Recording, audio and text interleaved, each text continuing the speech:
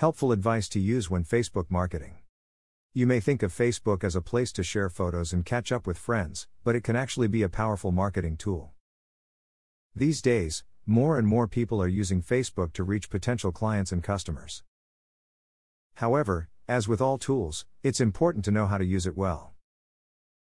Here are some tips that'll help you do just that. Take the time to fill out your Facebook profile with useful information and more details about your brand. Add a link to your website and write a brief description of your brand or products. Use a visitor counter to get an idea of how many visitors follow this link to access your homepage. Do not sign up for a Facebook account and expect the name of your brand to speak for itself. Even if the brand you are marketing is fairly well established, you still need to do work to make it even more popular. Failing to do this may result in you losing some of your fans.